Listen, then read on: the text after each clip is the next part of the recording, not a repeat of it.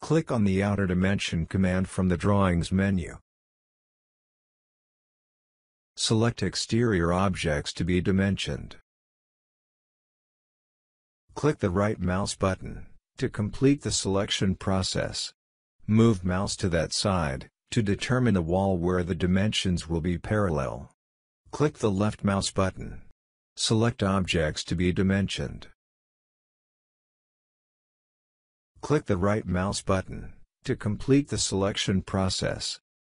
Move mouse to that side to determine the wall where the dimensions will be parallel. Click the left mouse button. Select Objects to be dimensioned.